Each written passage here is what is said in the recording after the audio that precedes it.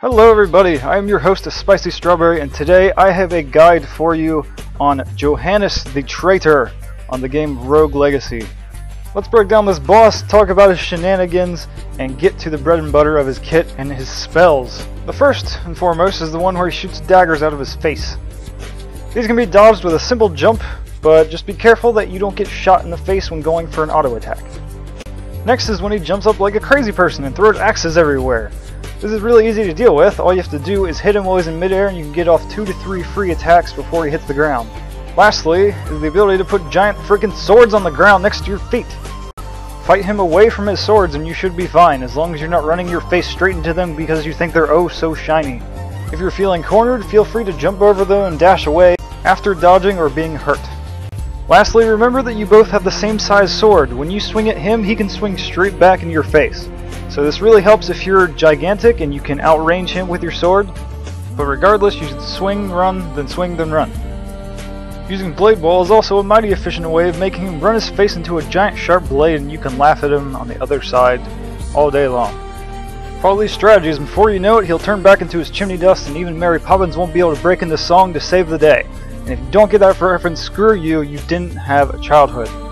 Anyway, the next phase is the fountain. He turns into the fountain of the youth that he has gained strength from, and Johannes is now a giant freaking monster. So dash over and take the monster's lunch and restore your health and mana because you probably have lost something because you're terrible at dodging like I am. Less than 3. And even this guy's abs hurt. So hit him with the tip of your sword, try not to get near him, otherwise those abs are going to blow you away in amazement and you will be nothing.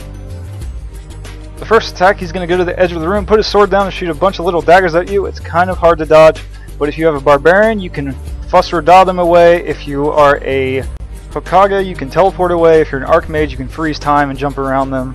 His next spell is where he dashes to the middle of the room, throws his sword down, and a bunch of spikes come out of the bottom. All you have to do is jump up on a platform, down punch it, and you'll be safe for the time being. His final spell is when he raises his sword towards the sky and it brings a bunch of swords out the bottom. All you have to do is stand between the cracks and you'll be fine. And if you get cornered like that, all you have to do is jump over his head and dodge away.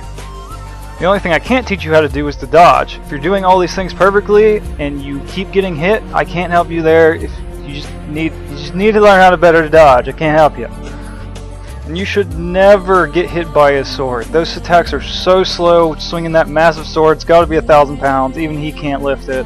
If you can't dodge it, then you shouldn't be doing the final boss yet. Get some more health. Be a barbarian instead of a freaking archmage, and maybe you can survive some more, and maybe you'll make it. Maybe just by the skin of your teeth, and your teeth don't even have skin, so I don't understand that phrase, but it makes sense if you think about it. But I tried this boss when I was 75, and then again when I was 90, and then again when I was 100. It took me at least 20 tries or more, I don't know how many, to beat this guy, so don't feel bad if you die doing everything perfect on your first try. So I hope you liked it, guys. Remember to give it a like and subscribe if you're not subscribed for more guides and whatever the hell else that I feel like doing. So I was going to make more boss guides on this, but then I got to the last boss and I just settled with making a last boss guide, and I think it turned out pretty well. So thank you so much. I'm going to let the ending play out for those of you that want to see the ending. So here you go. Enjoy. Have a nice day. Stay happy. Hakuna Matata. Thank you, face.